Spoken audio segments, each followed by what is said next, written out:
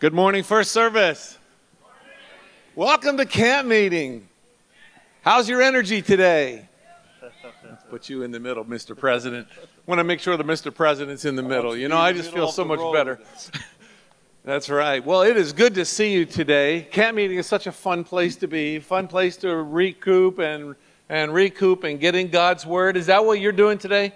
Amen. I was at early morning prayer service today. Some of you were there. That's right. We had a great time with Pastor Nugent opening the Word, singing some songs together. And then we got a high-powered infusion of grace and goodness from our ministerial vice president, Orlando Lopez. He's going to be there tomorrow morning as well. I want to invite you to do that. But it's a pleasure to be with the president today and our treasurer, Lisa. Thank you. Hey, Lisa, what is it that you like about camp meeting? Oh, so much, but I'll summarize. I love being here at this location in nature, and then I love interacting and fellowshipping with all of those that come and join and just spending time in God's Word. What about you? What is it that you don't like about camp meeting? What do I do not like about camp? Well, actually, there are a few things I don't like about camp meeting. One of them is I don't get enough opportunity to spend time over at A Better Choice, you know, the bookstore, our general store. Anybody get in there yet yesterday? A few hands. It's going to be open. Is it open tomorrow night? Tonight, yes. And tomorrow? Yes. That's going to be awesome. I love going there because they have great books, great resources, and a few snacks too. That's not a bad idea.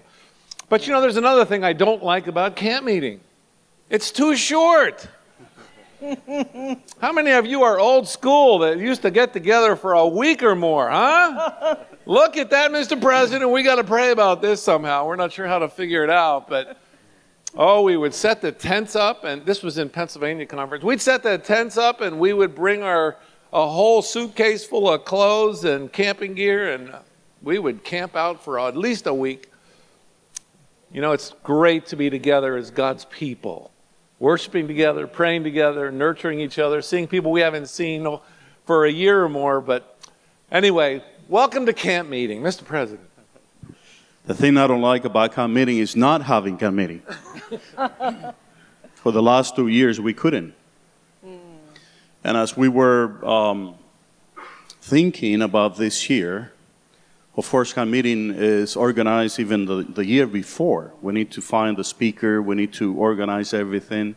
So the committee that puts all of this together, we were thinking, are we going to have camp meeting in 2022, this year? As you know, 2020, we had to cancel, totally canceled. The churches were closed. Everything was shut down. Then last year we did something virtually camp meeting, and it was beautiful. Derek Morris was with us. I don't know how many of you connected.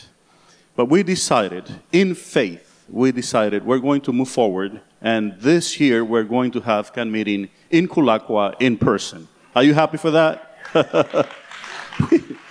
We are so happy that we are here again after 2 years. So praise the Lord for that. Enjoy the time that the Lord has given to us to be here together. I tell you something, the world is going through times of crisis.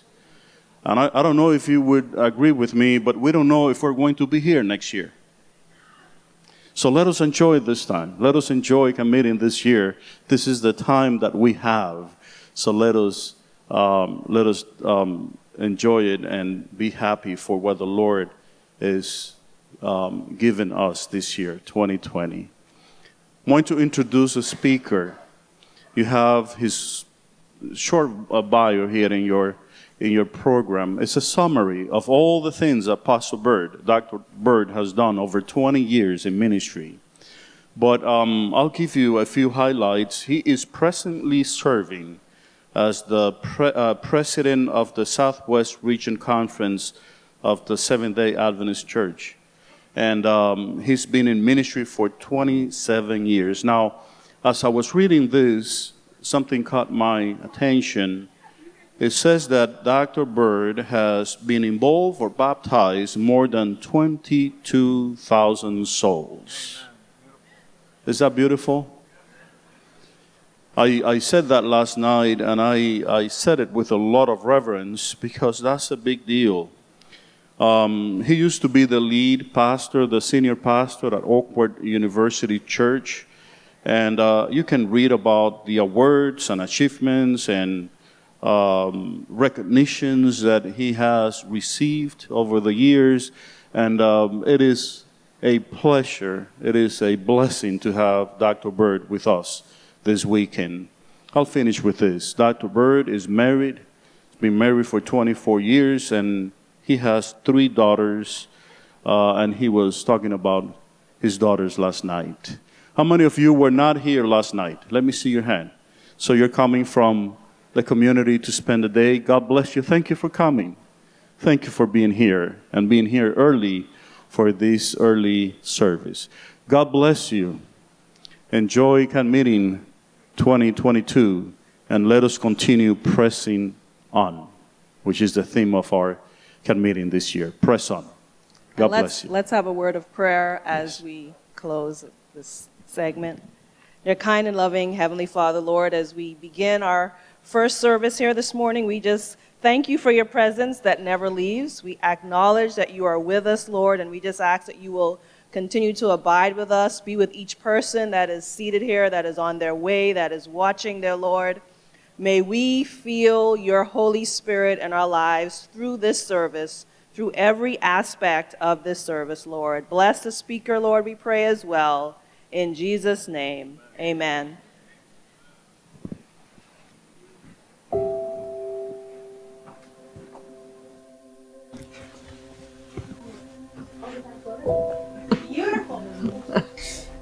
My eyes need a, se tienen que ajustar a la luz un poquito. Sí, dale 30 segundos lo que se tarda en ajustarse. Yeah. The light is bright. Yeah. Okay.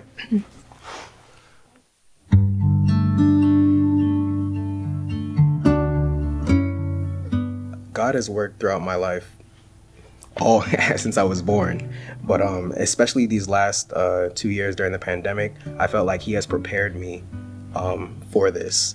I've been sick for the majority of my life, in and out of the hospital, and I feel like the health message and people were coming to our family, you know, for advice when they got sick, and I just felt like it was such a blessing because we could show God through, you know, His words, you know, His advice. When He showed me that everything I do matters, in the simplest things, I can change someone's life. I feel as if these last 2 years, God has been very accompanying our family, just because my family throughout it all, we have had health, you know, financials part, we're still working. So I believe God has really blessed my family in that sense. He helps me overcome my fears when I don't want to do something. He helps me through it. Every time there's a situation, I turn to God. I see how important God is because I depend on God for everything. And I pray to Him all the time that everyone should give God a chance in their life. Honestly, I came from a country that was very poor, and the possibilities here, I guess, are just way wider than they are over there. So I think that without that relationship that my family has taught us and passed on through generations, I guess without that, it's incredible to think that we made it this far and that we have as many opportunities as we do now. So I would say something like that. So I know the Lord is always working in my life and always working in Frank's life, my husband. We do prison ministry, so we see miracles every day.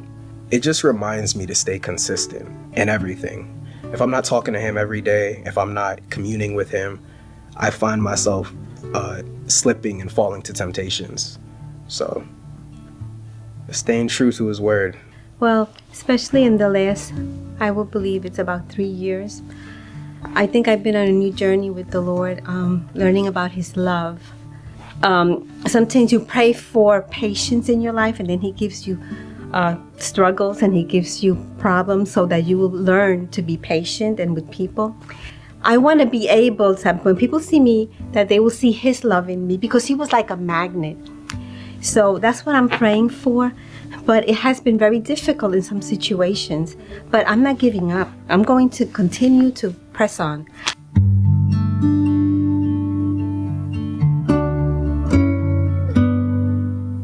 Press on? I don't know. Like go into it? Like push through? I don't know. Well, I will press on because I know that God is with me. Just try God, you know. Most of the time we pray for things, most of the time we want things. It's easy to get discouraged, but I feel like if we can just ask God faithfully, truthfully, you know, just be transparent and genuine, I feel like those are the core qualities that we should have, right? Reflecting Him on everything that I do in my life will be my best way to press on. Just talk to him and say, God, I need you. I want to be closer to you. Show up in my life. It means to not get discouraged, to keep on, to have faith, and to keep praying for that faith, because that faith, He gives it to us every day. And faith is courage to go on no matter what you're going through, to rise above every storm. For me, I would say discipline and just consistency, like when you want to maintain any relationship or anything you do, really. Press on is to never give up. Keep moving. I said this word before, and for me it's resilience. It's resilience. Going through thick and thin, pressing on, progressing, that all to me is a very similar word or similar aspect that I think of when we talk about pressing on. Keep going, don't give up, and just go with the flow. Press on. Press on. Press on. Press on. Press on. Press on. Press on. Press on.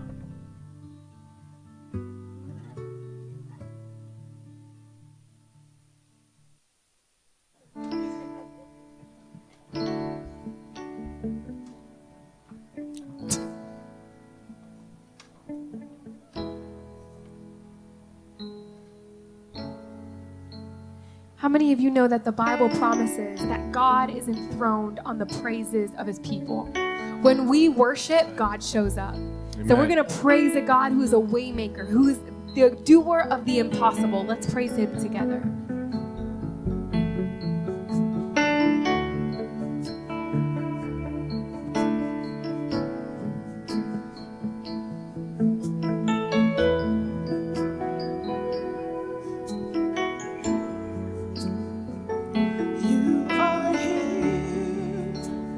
Moving in our midst, I worship you, I worship you.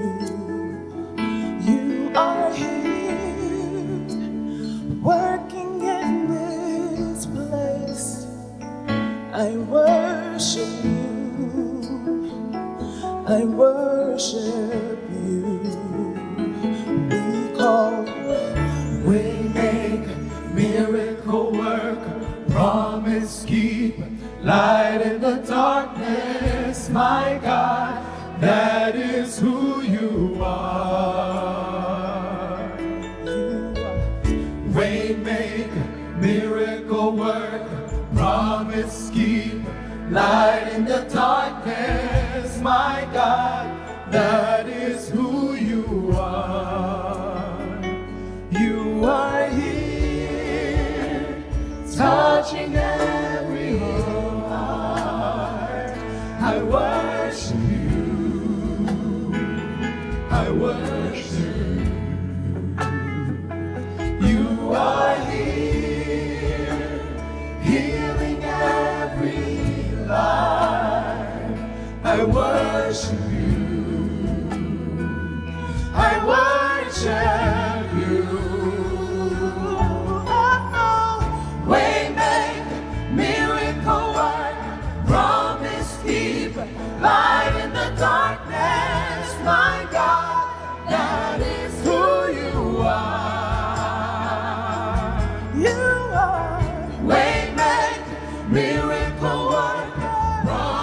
keeper, light in the darkness, my God, that is who you are. That is who you are. That is who you are. That is who you are. That is who you are. That is who you are. That is who you are. That is who you are. That is who you are. I believe that even when I don't see it, you're working. Even when I don't feel it, you're working. You never stop. You never stop working. You never stop. You never stop working. Even when I don't see it, you're working. Even when I don't feel it, you're working. You never stop. You never stop working. You never stop. You never stop working. Waymaker, miracle worker, promise keeper, light in the darkness, my God, that is who you are. You are waymaker, miracle worker, promise keeper, light in the darkness, my God, that is who you are. You are here, waymaker. I worship you. I worship you.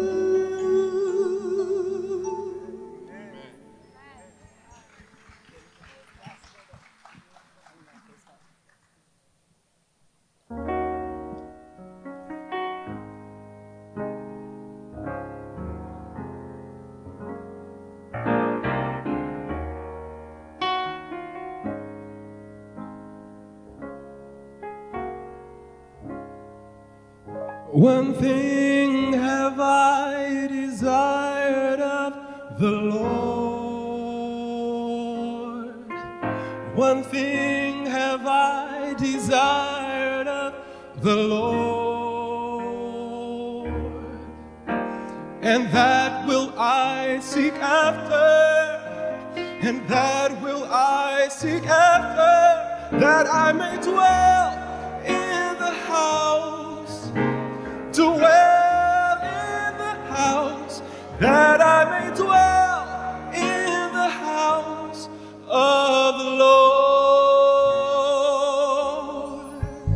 One thing have I desired of the Lord. One thing have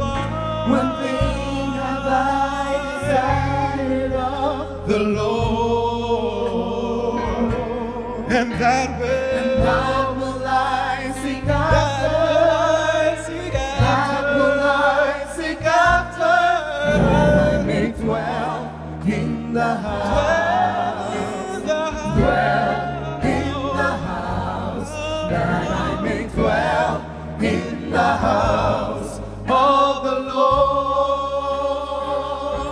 Say, all the days of my life, to behold the beauty of the Lord.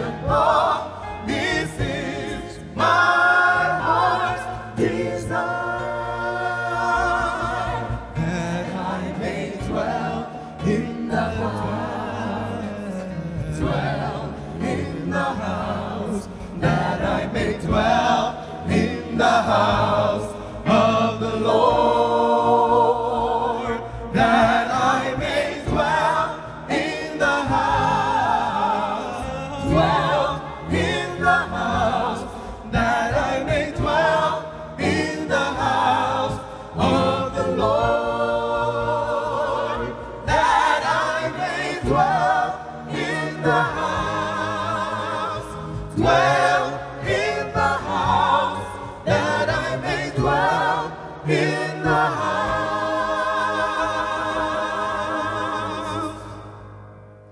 of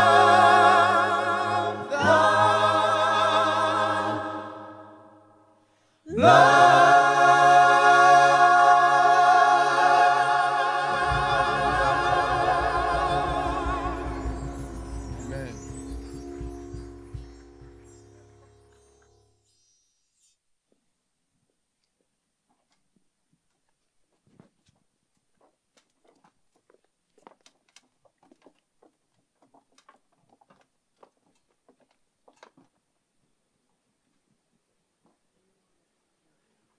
Good morning, everyone.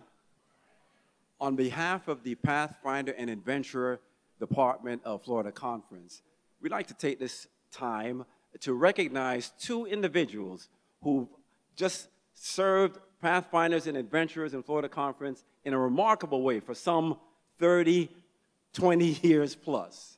We have Carol Barnett and Ray Saladino. Would you put your hands together for them? Thank you, thank you, thank you. And so, first of all, Carol has served our Florida Conference in various capacities, Florida Conference Pathfinders and Adventurers, as a volunteer. You were an area administrator for the North. You are a cluster coordinator. You are many other things, but also you are the missions coordinator for Pathfinders and Adventurers. What was that all about? Well, I would plan mission trips, and we would go on them all over the world, and locally and out of state. We just had a great time. Planning mission trips for our young people. Isn't that wonderful? What was your favorite experience? My favorite is doing Vacation Bible School with our Pathfinders for the kids within the communities of where we went. Wow, that's awesome. That's awesome. And then Ray Saladino, I think some pictures were on the screen, I'm not sure, but Ray Saladino, you had an interesting ministry. You were part of what we call the Island Navigator Ministry. And we're not talking about navigating Hawaii or anything like that, are we? No. All right, so what was that all about? Just taking young people in the Florida Keys out to an island to teach them about God's nature. That most young people that are in the cities don't have an opportunity to see. So we took them to the reef. We taught them marine algae, marine invertebrates, taught them about the fish, just marine life in the Florida Keys that young people don't have an opportunity to see. And it was my backyard. That's where I lived all my life. Wow, So wow. I share with them. Now, Ray, let me ask you something. How did that ministry affect your life? Well, it affected me in a big time. In 1985, I was going through a hard time in my life. And some leaders from Central Florida came camping. They got a hold of me. I wasn't in the church. I was an Adventist, but I wasn't practicing and working on the Sabbath. And that started a whole change in my life, was working with the young people and the Pathfinders, and got back into church, rebaptized, and yeah. Amen. It was awesome. Amen. Amen. Praise God. So on behalf of Pedro Perez, our Pathfinder and Adventurer Director, who could not be here today, and our Florida Conference Administration, we'd like to present to you with these two small tokens of our appreciation for your many years of dedicated service, for pressing on through hard times, for pressing on to be a blessing to the young people of this conference and their families. Would you put your hands together one more time for them? Praise God. Thank you so much.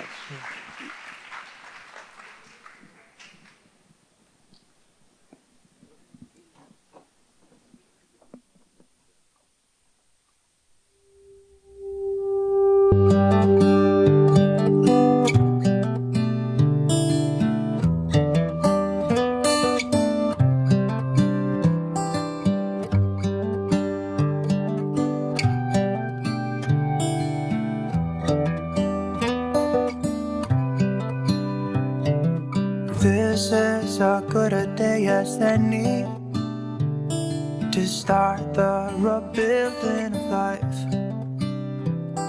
The roads that lay open are many when the old one's gone under the knife. And I can feel the sun on my skin, beginning to thaw from within.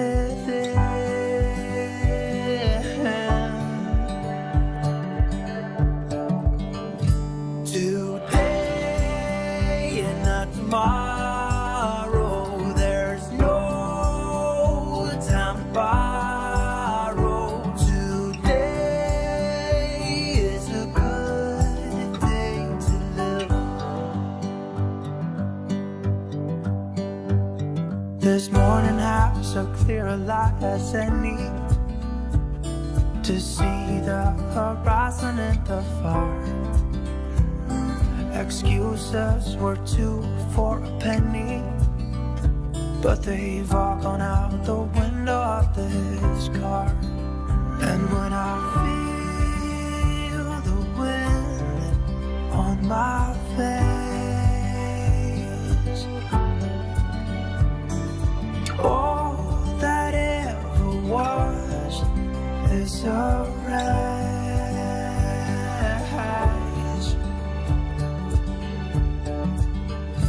Today and not tomorrow, there's no time to borrow.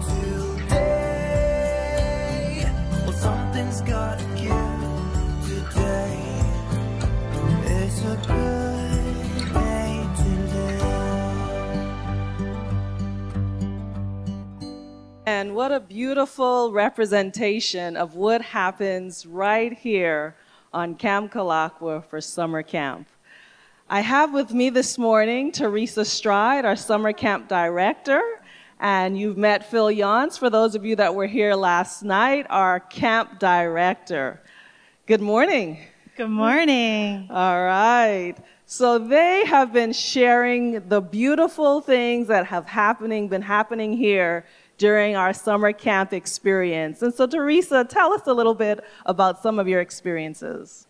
Yes, one of our experiences last summer was we had a camper come to camp, and he was in foster care. I worked with DCF to bring him here through our Worthy Camper Scholarship.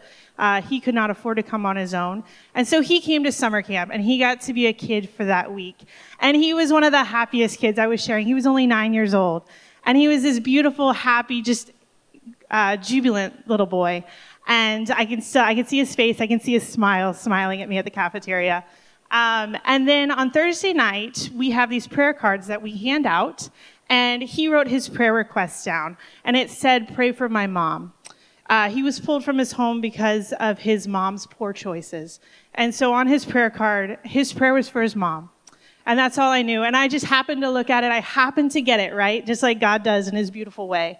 And I saw his name. And so I prayed for him by name and for his mom. And then on Sabbath, I went down to the spring where we do our baptisms. And I saw him there.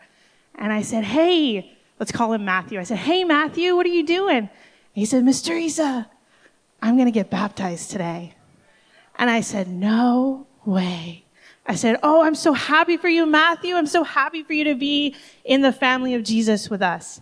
And he said, "Yeah." He said, "I don't know where I'm going. I don't know where I'm going after camp. I don't know where my home is going to be." He said, "But I know that I want Jesus to come with me." I got through the story without crying. And I said, "Wow, God, wow, you are good." Amen. Worthy Camper Scholarships, our offering for today, for this weekend, goes for kids like Matthew that would not be able to come, would not be able to hear about Jesus, would not be able to learn about praying for the challenges in their young lives. And so what you can do will help for that. You see on the screen, there's a text number to give.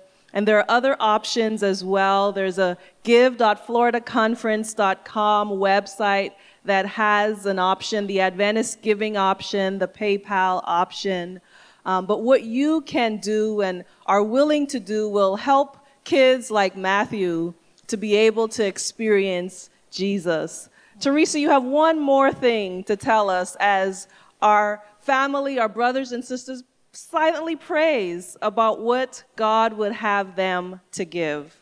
Yes, another thing that I was sharing was in 21, we had the highest number of applicants for Worthy Camper Scholarship. And we take that seriously. We look at them, we pray over them. And these blessings of the financial giving just helps these kids come to camp. So we had the highest number in 21, which left our funds very depleted coming into 22. And we've had quite a few applicants again this year. And so I remember it was a Monday morning, and Stacy came in and she said, Teresa, our funds, I don't have anything left, and I have all these applicants on my desk. What do we do? And I said, we're going to pray. We're going to pray over these guys. God will see us through. That's what I said. And that just happened to be a day that Phil was at the Florida conference with our administration. And the next day, that's what we did. We prayed. The next day, Phil comes in. He said, Teresa! Just like that. Teresa! You did. And he said, guess what? He said the conference just named Worthy Camper Scholarship as the donations special offering from camp meeting. It's beautiful. God is good. God is good. Amen. And so what you will do today and this evening will go towards replenishing the Worthy Camper Fund. We have our assistants, our ushers, our deacons here to also collect, so I invite you to stand and start collecting. And actually, let me have a word of prayer, and then you can continue collecting, and we will have some special music. Let's pray together.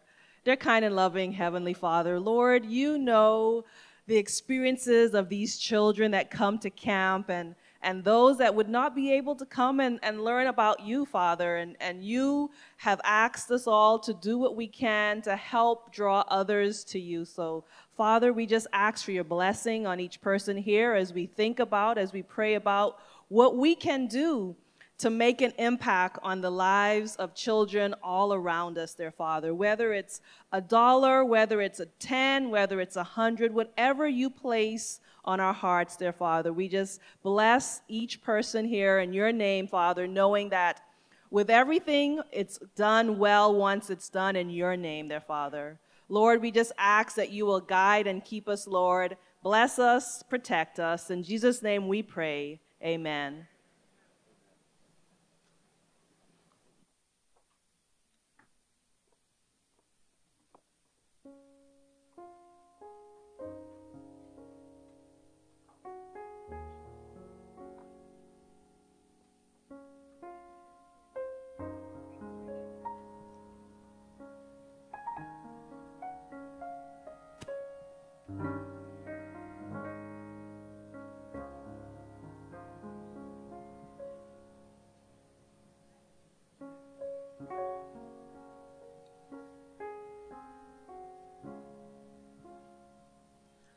I shall not fear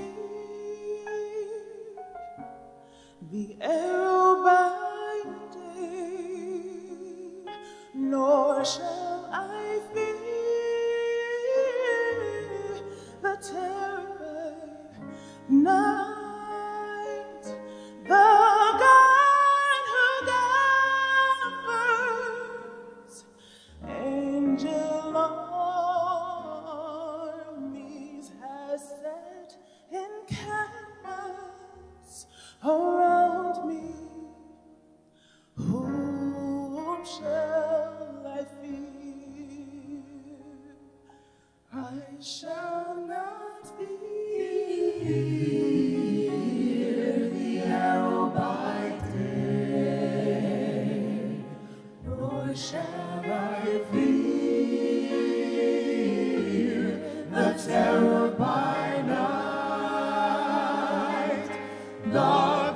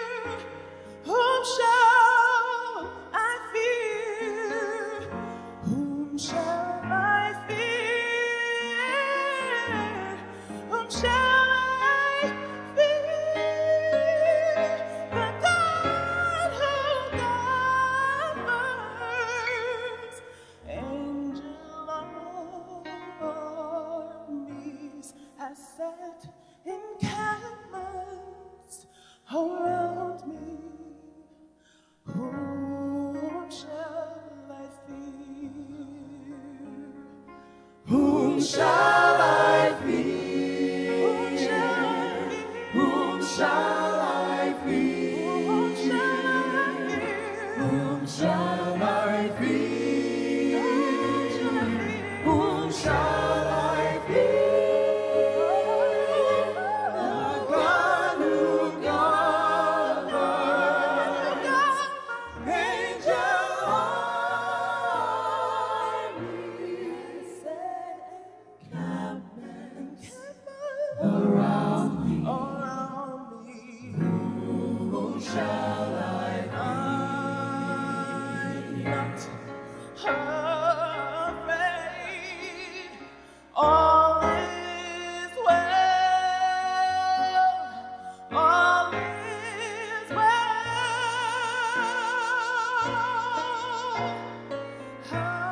I'm not afraid. All is well. All is well. I'm not afraid. All is well. All is well.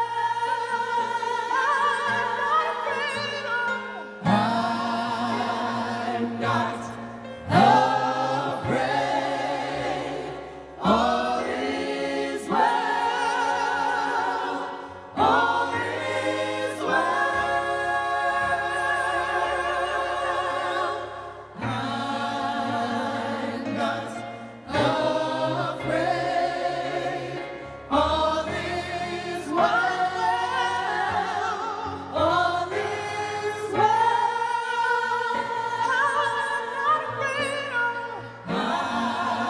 I'm not afraid. All is well. All is well. The God who governs angel armies.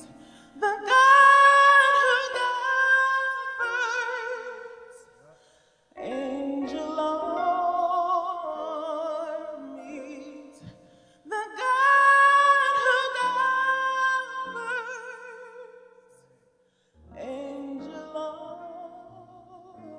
armies has set encampments around me. Encampments around me. Protection around me. His army is around me. Whom shall I fear?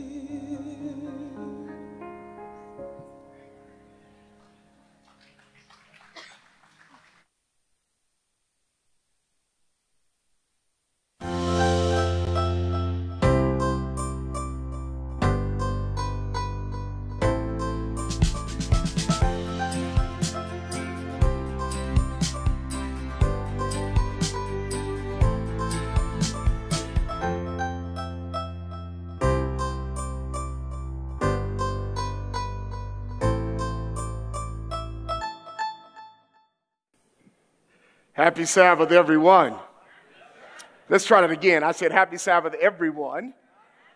It is good to be here this morning, this bright, blessed Sabbath morning right here at Camp Kalakwa for Florida Conference camp meeting. What a joy it is for me. I know that some of you may think, oh, what a joy it is for us. No, what a joy it is for me to be here and see your smiling faces. To God be the glory, great things he hath done.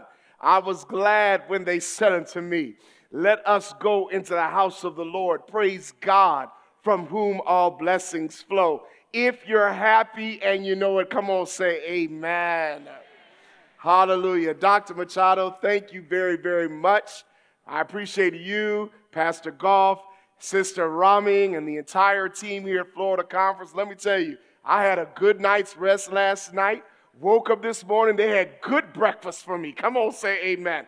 I'm not talking about just a little cereal here or there. I'm talking about good breakfast. When is camp meet next week and the next week and the next week? I'll keep coming back for that. Praise God. But thank you so much for your warmth and your hospitality. It's good to be here this morning. I'm ready to get in the Word of God. What a joy to see you, as I've shared earlier. But now let's hear a word from the Lord. Please stand with me and take your Bibles and let's go to the book of Numbers. The book of Numbers, and we're going to read this text together. Coming from the King James Version of the Bible, Numbers chapter 13. I'm being mindful of my time because I know we have to have a second service. But if the Holy Spirit gets good, Doc, we're gonna have to just pause a little later and come back when we're ready. But I'm gonna try to stick to the time. Numbers chapter 13. Numbers chapter 13. If you have it, let me hear you say amen. All right, we're gonna begin reading verse number 30. The Word of God says, "And Caleb stilled the people before whom, everybody? Moses, and said, 'Let us go up at once and possess it, for we are well able to overcome it.' But the men that went up with him said, 'We be not able to go up against the people, for they are stronger than we.' And they brought up an evil report of the land, which they had searched unto the children of Israel, saying, 'The land through which we have gone to search it is a land that eateth up the inhabitants thereof, and all the people that we saw in it are men of a great stature.'" Verse 33. "And there we saw the giants, the sons of Anak, which come of the giants. And we were in our own sight as grasshoppers, and so we were in their sight." Father, for the next couple of moments, tabernacle with us by the power of your Holy Spirit in this physical space, as well as to those over the airwaves in the digital space. We be careful to praise you for what you're going to do this day in this service. Hide behind the cross of Jesus, because it's in his name we pray. Amen. You may be seated. In harmony with our theme last night, we talked about fear not, Isaiah 41:10. Today we continue with that. Philippians 3, forgetting those things which are behind me, I'm reaching to those things which are before me. I press toward the mark of the high calling of God in Jesus Christ. This morning we challenge you with let's go forward as we now talk about pressing on. Let's go forward. Let's go what, everybody? Come on, talk to me. Let's go what, everybody? Forward. Israel has just experienced in the text the great escape. After living 400 years of captivity in Egypt, God has rescued his people, and now they're on a journey to the promised land. They had witnessed the mighty hand of God defeat the most powerful army on the face of the globe. They had been slaves one day, but they were free the next day. They had seen God release frogs and flies and lice to fight mean old Pharaoh. They had seen God make a Red Sea a dry highway. They had seen Pharaoh and 600 of his chosen chariots get drowned in the Red Sea. The Bible says it was so powerful that when Miriam looked back and saw the man who had oppressed them, the man who had raped their women, the man who had beaten their sons, the Bible says she grabbed a tambourine and she started playing it and started praising God. And God said, "The enemies that you see today, you shall see them no more." They had seen God take the bitter waters of the Meribah into cool, calm waters from which they could now drink. They had seen God heal through a brazen serpent, that all they had to do was look at it and they were healed from their diseases. Which is why the emblem today for medicine still has the serpent around the rod, commemorating that all healing comes from God. Do I have a witness in this place? They had seen God rain down manna from heaven. But not only that, their clothes never wore out. Even as they marched and walked through the wilderness, the tension and friction of their marching never ate through their clothes. In fact, they had seen God, in my opinion, set up a dry cleaners in the desert. They had a dry cleaners. You say, well, Dr. Byrd, how do they have a dry cleaners? Well, there's no way you could be around people for 40 years every day with limited water and the same clothes on, smelling good and looking good, unless God was providing for you. Somebody knows what I'm talking about, because after all the things you've been through, God still has you looking good. God still has you smelling good. And folk don't even know what you're going through. I mean, sometimes you can be broke, not have a dollar to your name. You got one suit on, but you just put on a different shirt and tie. Do I have a witness in this place? Somebody will come up to you and say, is that a new suit? You just smile. You can't lie, but you say, God just takes care of me. Is that a new dress? Well, yes, that's a new dress. Is that a new hairstyle? Yes. Well, how is that a new hairstyle? Well, I just flip it this way today and flip it the other way the next day. It's a new hairstyle. Are you hearing what I'm saying? God will keep you looking good, and folk won't even know what you're going through. God kept their shoes from wearing out. 40 years of walking, and their shoes still look good. Somebody knows you can serve a God, and we serve a God who can keep old stuff working for you. God was so careful, friends of mine, for his people, that as they walked for 40 years, not one of the thousands of people walking, the Bible records, not one of them had their feet swell. As they walked through the wilderness, that's how God was careful for Israel. God had freed the Israelites from slavery to Egypt and then led them to the borders of the Canaan promised land. But when they get to the brink of the promised land, God commands to Moses to tell the people, tell us if the promised land is everything God said it would be. But before they give an answer, they have to form a committee. Now tell the truth. Shame the devil. That's how we are. For any decision we have to make as a church, we have to form a committee. Somebody said the 11th commandment is, thou shalt form a committee. Are you hearing what I'm saying?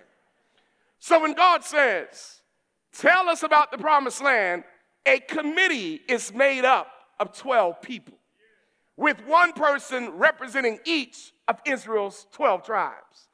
So Moses tells the committee, go spy out the land, observe the people, observe their cities, find out what the land is like, find out if they're strong or if they're weak, find out if they're walled or fortified cities, find out if the soil is fertile or if it's poor, find out if they have trees or not, and if they have trees, tell me if there are fruit on those trees or not. And when you're finished, come back and give me a report. The Bible says in Numbers 13:26 that the 12 committee members spent 40 days spying out the land. And then they now came back to Brother Moses to tell him their report. They said the land flowed with milk and honey. They said the land was fertile. They said that there was a cluster of grapes so big that it took at least 2 men to carry the cluster on a large pole. They said the land was what God said it was. The first part of their report was positive. But then all of a sudden, something changed. The report changed. The report was no longer positive. The report was no longer unanimous. The committee is now divided 10-2. One committee, but 2 different reports. The majority of the committee says there are giants in the land. The minority says, but if God be for us, who can be against us? The majority says we can't do it. But the minority says we can do it. The majority saw defeat, but the minority saw victory. One report says go. The other report says no. It's amazing to me how the same group of people can look at the same thing, but yet come out with different interpretations. The sermon was good to me. Well, the sermon did nothing for me. The music was a blessing to me. The music didn't do a thing for me. I like that suit. I can't stand that suit. Looking at the same thing, but different interpretations. People can look at the same data, be confronted with the same facts, experience the same events, and draw totally different conclusions.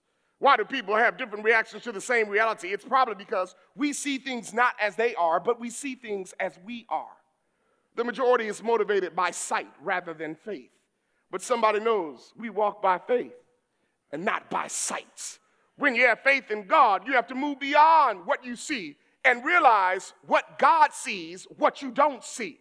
Too often the people of God, we can't move forward because we have no vision. And the Bible says where there is no vision, the people, what everybody? They perish. I like the great author, the great activist of the state of Alabama, Helen Keller, who was born blind. She was asked one day, what could be worse than being born blind? She said, having sight with no vision. In the name of Jesus, I dare somebody today, quit letting blind people proofread your vision. I wish I had a witness in this place. But Caleb and Joshua, praise God for the minority. Praise God for Caleb. Praise God for Joshua. Caleb tells the people, hush up with all that talk. Let's go up at once and take possession of the land, for we are well able to overcome it. How did Caleb know that they could overcome giants in the land? Caleb knew that they were able to do it, not so much because they were able, but Caleb knew they could do it because God is able. Now let me put a kickstand right there for a moment. I hear people say all the time, God is able. God is able. We serve an able God. But you know what? I believe many people don't really believe that because we would spend less time getting folks straight and telling people off if we really believe God was able. We'd spend less time worrying and staying up all night if we really believe God is able. Let me tell you something in the name of Jesus this morning. God is able. I don't care what you're going through. I do believe that God is able. Cancer, God is able. Coronavirus, God is able. Diabetes, God is able. Unemployed, God is able.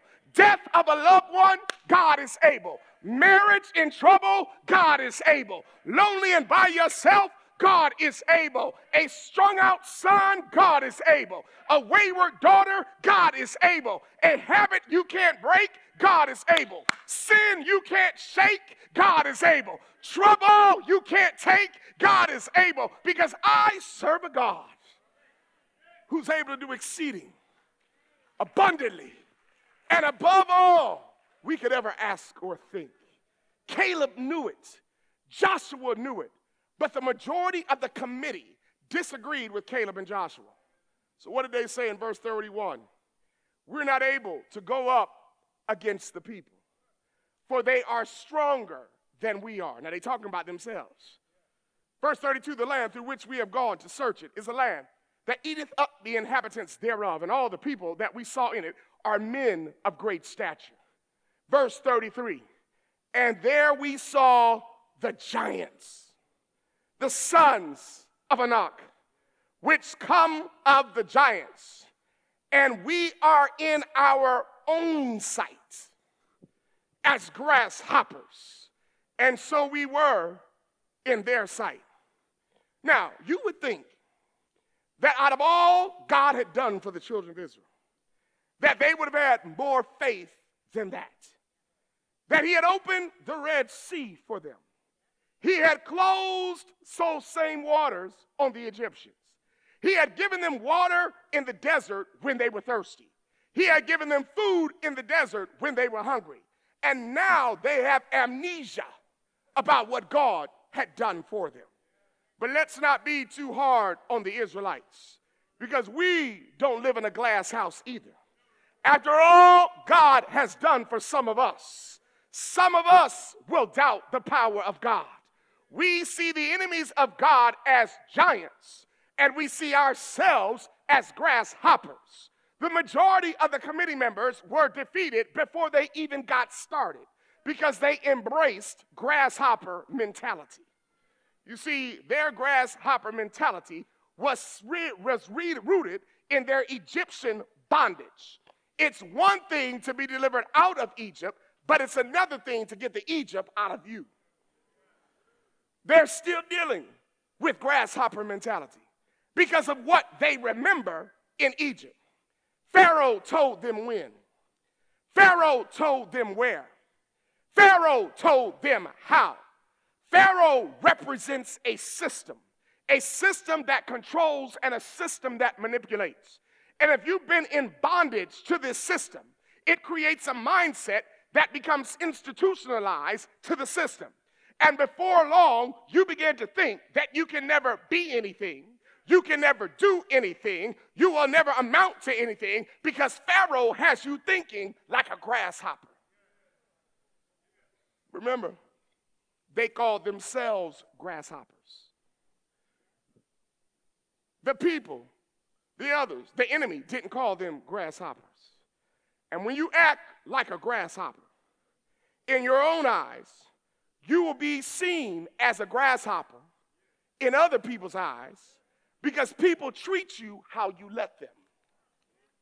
But when you realize who you are and you realize whose you are, then you will seek deliverance from a grasshopper mentality that ties you to stop experiencing the thing that God has purposed for your life. You see, grasshopper mentality is fearful. Grasshopper mentality is small-mindedness. Grasshopper mentality is myopic thinking. Grasshopper mentality relies on excuses. Somebody's not getting this, so let me try it this way. Let me break this down, what grasshopper mentality is. Grasshopper mentality says, go buy a car. Put, like the young people say, some rims on it. Put some 40s on it. Put some spinners on it. But live with your mama. Don't pay her rents. Live off your mama. Grasshopper. Grasshopper mentality says you want a new TV. You need a new TV. But because you can't afford to buy a new TV, you go to Rent-A-Center and pay $25 a month for 25 years, and by the time you finish, you would have bought 5 televisions. Grasshopper, are you hearing what I'm saying? But let's bring it to the church. Grasshopper mentality says people won't accept the gospel. The world is too secular. We can't evangelize. We can't baptize new people. We'll never grow. We don't have enough money. Our doctrine is too hard. Our message is too hard. People don't want to hear about the 7-day Sabbath. Grasshopper. But in the name of Jesus, I'm tired of grasshopper mentality. I'm tired of negative folk. I'm tired of visionless folk. I'm tired of scared folk.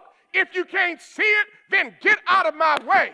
I know what God's word says. God's word says, my God shall supply all of my needs according to his riches and glory.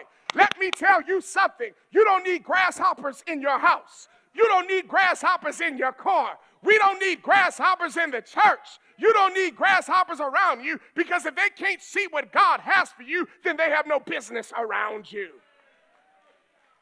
You'll never get to your promised land if you keep going back to the wilderness and you have grasshopper mentality. You have grasshopper language, grasshopper methodology. Caleb, thank you, Jesus, didn't subscribe to grasshopper mentality. Caleb was not intimidated by the enemy. Caleb knew he was a child of the Most High God. Caleb wasn't a grasshopper. Caleb wasn't claiming the promised land because he wanted it.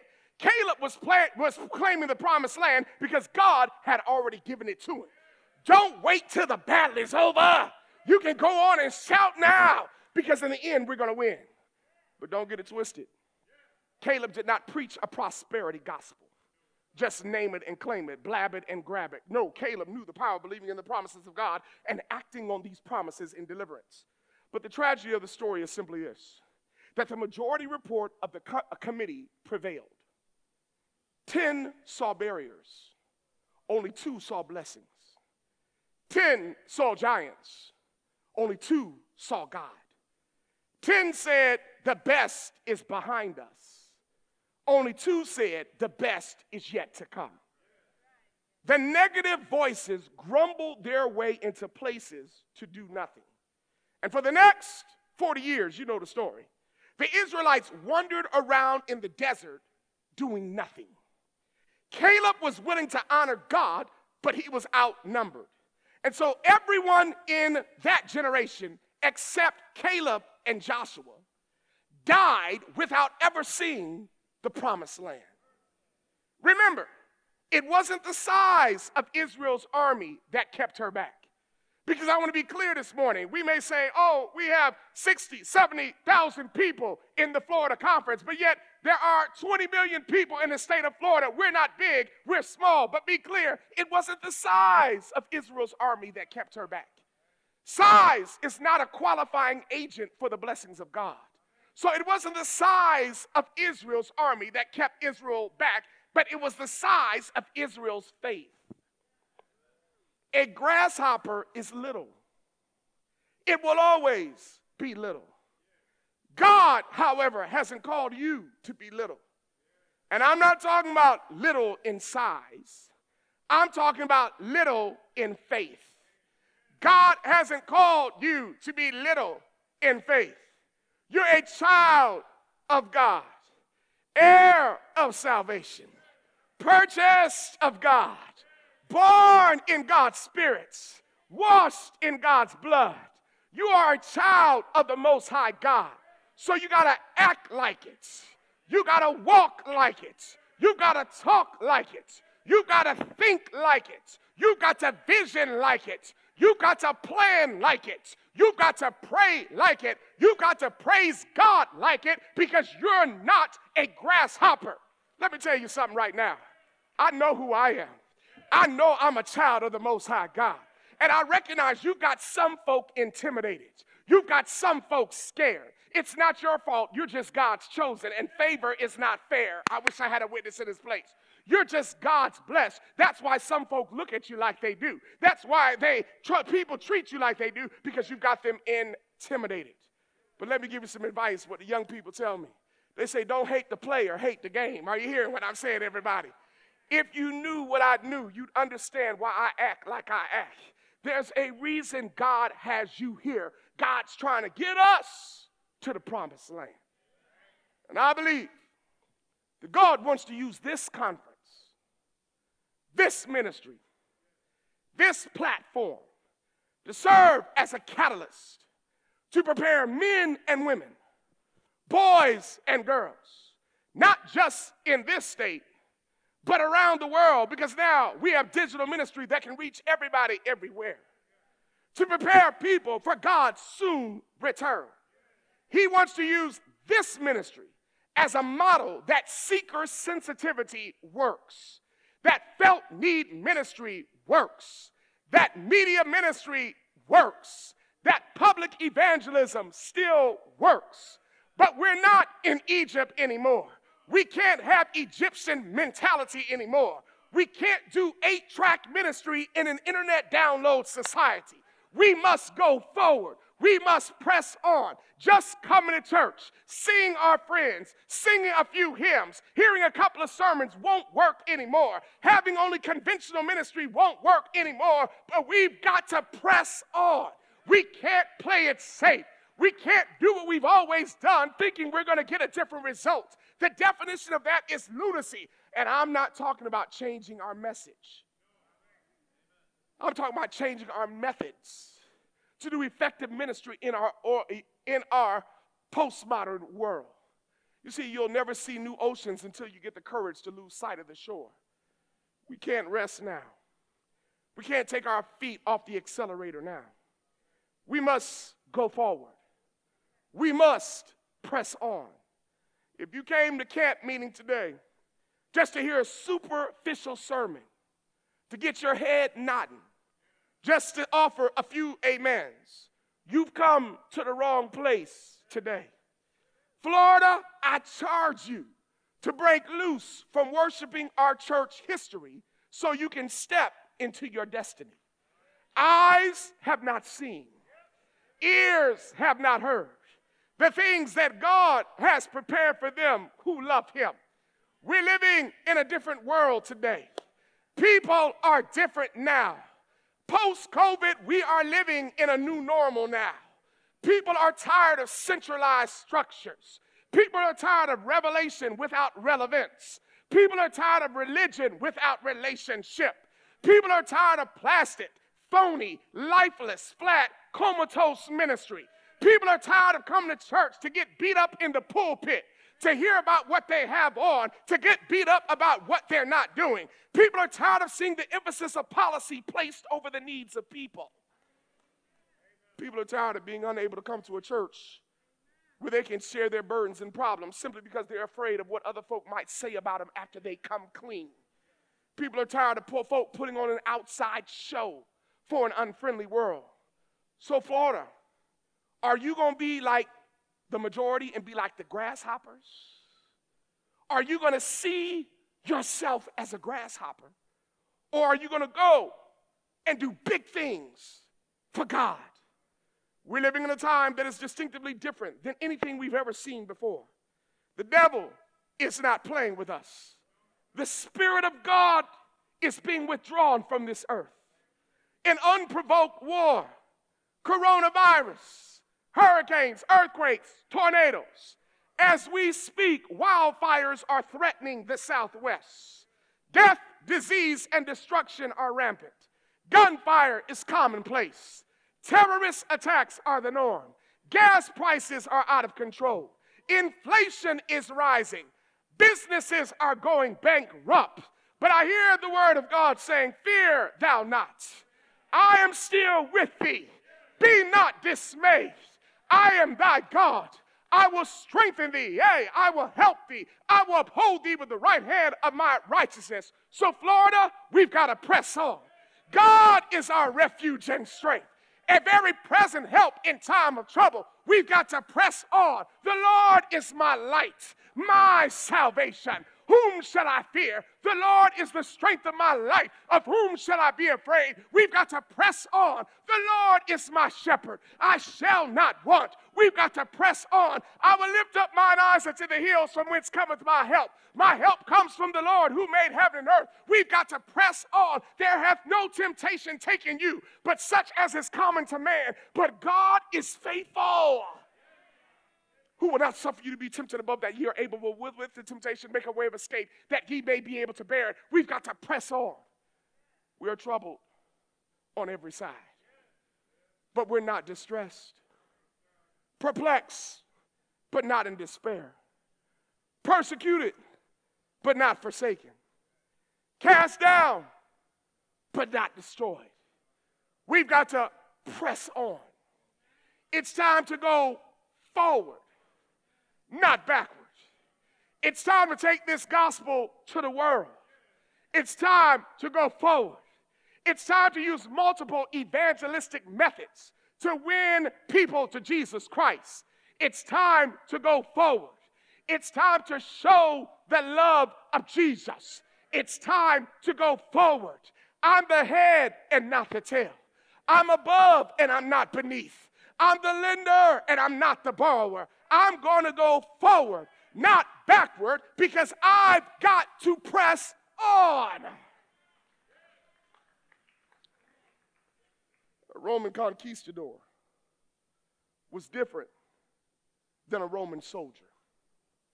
A Roman conquistador wore a breastplate that covered and protected the entire body.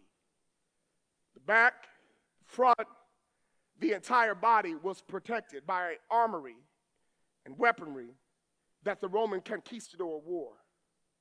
But a Roman centurion, on the other hand, wore a breastplate that only protected the chest. The back wasn't protected. Only the front. So once you moved forward in battle, you couldn't go backward. You couldn't move around. You couldn't retreat. There was no option of turning back because the back was not protected. And I just want someone in Florida to know today that I'm not a Roman conquistador, that I'm a Roman centurion soldier. I'm not going back. I won't go back. I can't go back. And I can't go back because God's done too much for me. He picked me up, turned me around, placed my feet on solid ground. I can't go back, forgetting those things which are behind me. I'm reaching to those things which are before me. I press toward the mark of the high calling of God in Jesus Christ. I won't go back. I can't go back. I must go forward. I must press on. And you don't have to fear. I don't have to fear because we know how the end is going to be. I grew up in this state. And for those that know me, they know I'm a big sports fan. Miami Heat, I love them. Miami Dolphins, I love them. Miami Marlins, not so much, but I love them. But I'm a big sports fan. And I like watching sports on television. But I travel a lot. As a conference president, as a speaker, I travel a lot. And because many sporting events take place when I'm not at home, I have to record them so I can watch them later. Now, when I do get home and I'm able to watch the games, I sit in my chair. And I sit in my chair and I watch the games. My wife doesn't sit in that chair. Our daughters don't sit in that chair. But that's my chair, and I sit and I watch my recorded games. But unlike most people, I don't start at the beginning of the game, but I fast forward to the end of the game because I want to see who won and I want to see who lost. I'm trying to help somebody. If my team has lost, I stop watching. But if my team has won, I'll keep on going from the beginning to the end of the game. Are you hearing what I'm saying? Now, my daughters think this is a strange method. They say, Daddy, why do you go see who won first? That can't be much fun because you already know how the end is going to be. But I love it. And the reason I love it is because no matter how bad things go for my team, no matter how many points they're down, no matter how far they're behind, I don't have to worry because I know the end of the story. And I just came to tell somebody this morning that in life things may look bad, things may look tough, things may get rough, and you may feel like giving up. But the good news is it doesn't matter how bad things are right now. We know how the end is going to be. Jesus is coming back. The wicked will cease their troubling. The weary will be at rest. I'm trying to stop, but my soul's getting happy right now. There'll be no more dying, no more crying, no more sickness, no more pain, no more cancer, no more coronavirus, no more high blood pressure, no more house note, no more car note, no more stress, no more mess, for the Lord himself shall descend from heaven with a shout, with the voice of the archangel and the trump of God, and the dead in Christ shall rise first. Then we which are alive and remain shall be caught up together with them in the clouds to meet the Lord in the air, and so shall we ever be with the Lord. Hallelujah! Christ returneth. Hallelujah! Amen. Hallelujah! Christ returneth. Revive us again. Church, we've got to press on. Forgetting those things which are behind me. I'm reaching to those things which are before me. I press toward the mark of the prize of the high calling of God in Jesus Christ. God didn't call me to be a grasshopper. God hasn't called you to be a grasshopper. God has not called you to be a victim, but he's called you to be a victor. Don't you forget what God has done for you in your life. Ellen White says, forgetting those things. Ellen White says, we have nothing to fear for the future, lest we forget how God has led us in the past. God has brought us to this point. Somebody should be dead, buried in their grave. Somebody should be strung out somewhere. Someone's marriage should have failed by now. Where your son, where your daughter is right now, they should be in a grave 6 feet under right now. But God.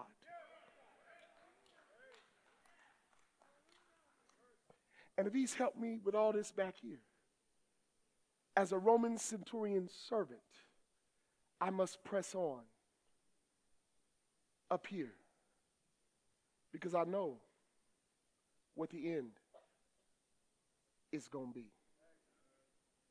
We're going to lose some battles along the way. But I'm so glad if we just press on, we will win the war. In life, there are ups. In life, there are downs. But you're not a grasshopper. You've got to press on. Because Jesus is worthy. He's worthy. I'm unworthy, you're unworthy, but Jesus is worthy. And he's worthy of all our praise. He's worthy of all the honor. He's worthy of all the glory. He's worthy. I'm not supposed to be here today. Right now, I need to be on some type of probably medication. Cooling my nerves. But I've got to press on.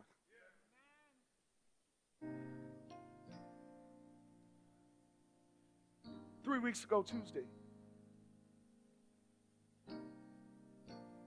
I was in Denver, Colorado, scheduled to preach for an event the North American Division was having. At 6:15 a.m., I get a text from my father, who for years pastored in the state of Florida in the Southeastern Conference. And he says, Bud, because it's my nickname, those that know me know I'm Buddy. Bud, I'm praying for you today. May God be with you as you preach today. I love you, Dad. I text him back. And I said, Dad, I love you too. Exactly 1 hour later, my mother called me, screaming, hysterical. Buddy, your dad is lying on the floor. I can't revive him. I don't know what to do. I've called the paramedics. I said, they're on their way. They'll be with you. Just hang in there, Mom. She's screaming. She's crying. I began to call on the name of Jesus. My dad has no pulse. 3 ambulances showed up at my parents' house in Huntsville, Alabama. They rushed him to the hospital. I get on the phone with Delta Airlines because I'm in Denver and I'm like, I got to get to Huntsville because I got to check on my dad. I called Delta Airlines and I don't know what it was, favor, but immediately as I called Delta, instead of me being put on hold, a customer service agent answers immediately.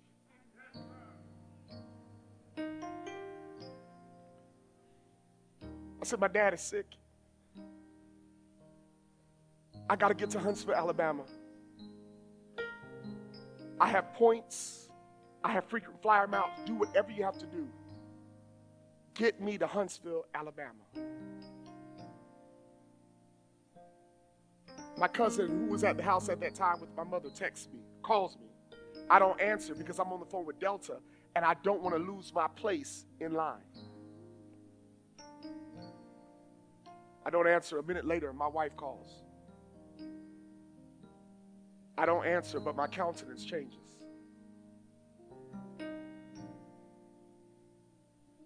My wife doesn't get me. She texts me back, and she says, buddy, I'm sorry.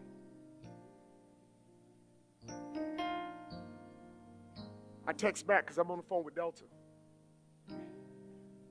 Did he die? My wife says yes. 3 weeks ago, my dad died.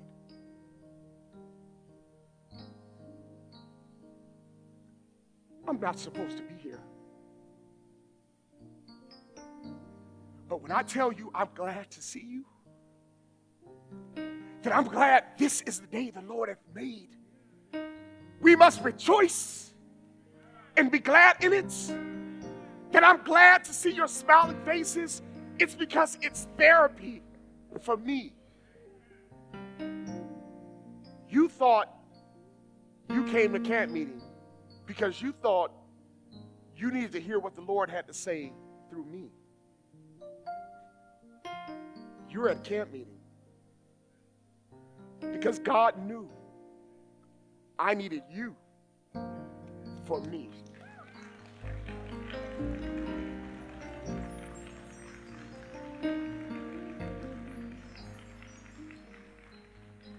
And so all those thoughts have gone through my mind.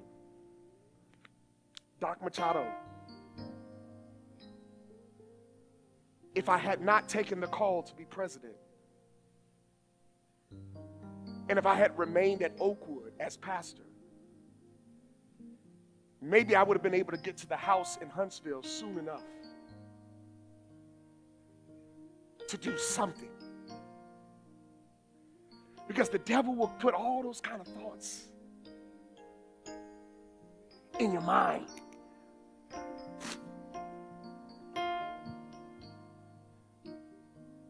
But then I go to this sermon. God has not called me to grasshopper mentality. That despite life being tough and rough, I've got to press on.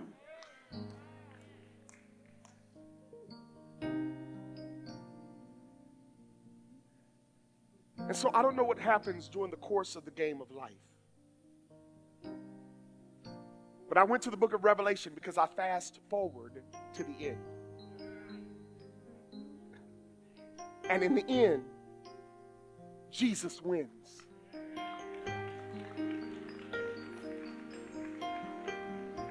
And because Jesus wins, we win.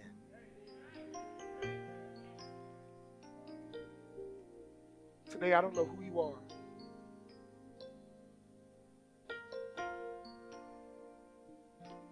I don't know what's causing you in life to think you're losing.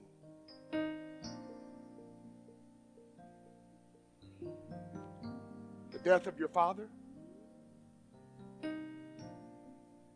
your wayward daughter, your strung out son, family who don't understand. To that pastor out there who's trying to do something in their church and it just doesn't seem as if the people are trying to work with you. Your finances. I don't know what it is that causes you to think you're losing. God told me to tell you to press on. Because in the end, we're going to win. Stand to your feet. Stand to your feet. God, right now, there's a man, there's a woman, there's a boy, there's a girl. There's somebody in the physical space, and there's somebody in the digital space. And Lord, it appears as if the devil is trying to attack them with grasshopper mentality. That he's trying to make them seem as if they're a loser and not a winner. But in the name of Jesus, Lord, today they've got to press on.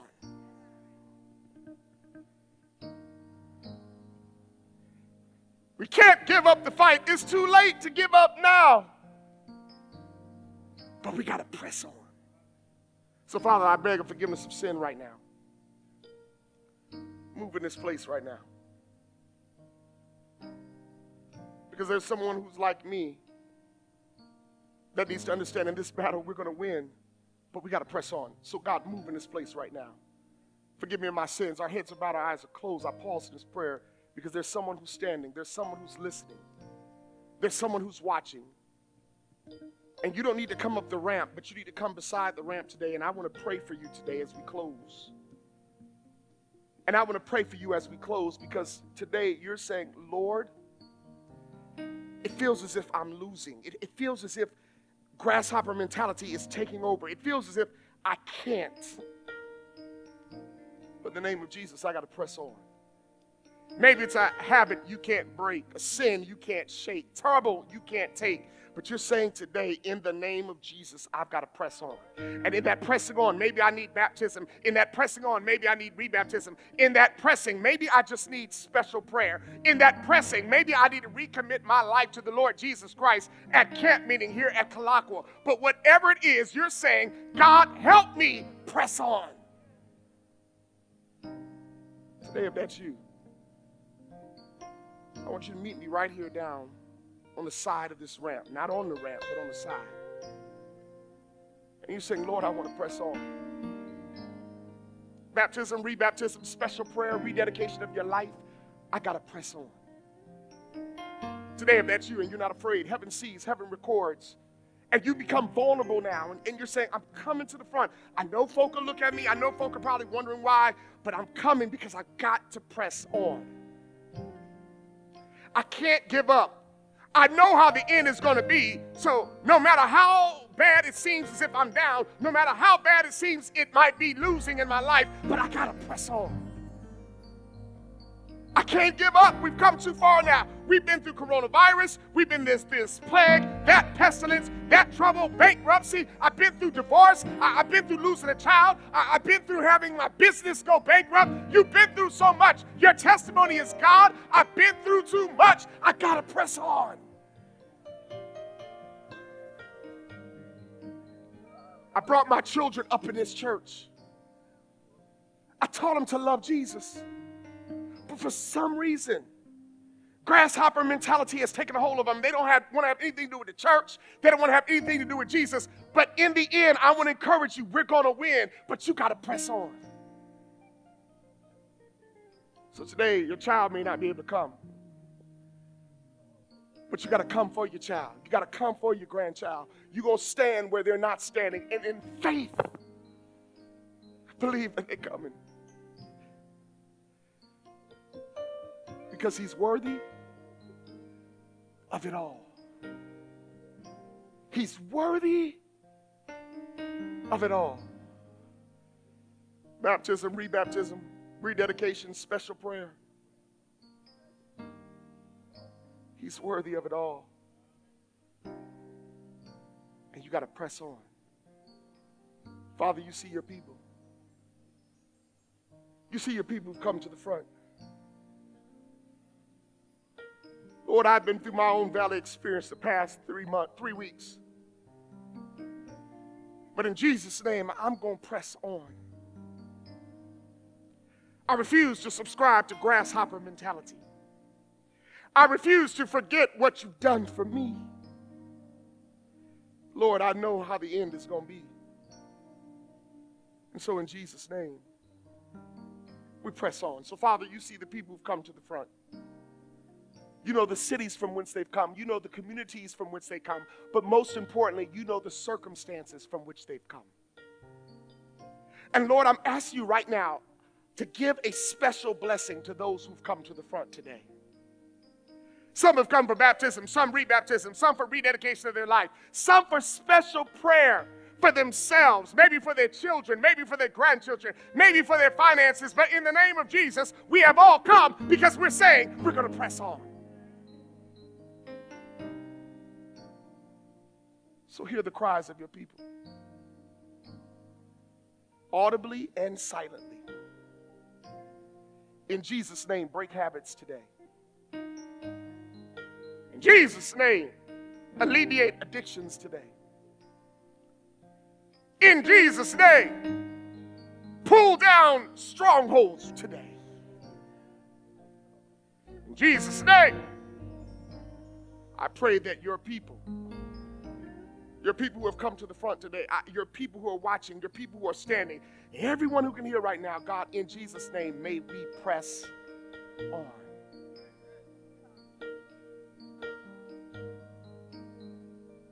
I don't feel, Lord, anyways tired. God, I've come too far from where I started from. Nobody told me, Jesus, the road would be easy. But I don't believe that you brought us this far to leave us. So in your name, we press on. Seal the decisions of the people down front right now. In Jesus' name. Amen. Give God a hand of praise right now, everybody. As you return to your seats, heaven has recorded you return to your seats. Jesus is worthy of it all. He's worthy of all we have to give. We raise our praises to him. We join heaven as we sing this song. All the saints and angels bow before your throne. All the elders cast their crowns before the Lamb of God and sing, you worthy of it all.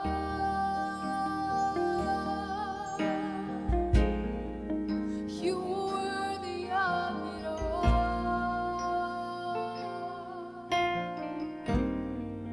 For from you are all things, and to you are all things.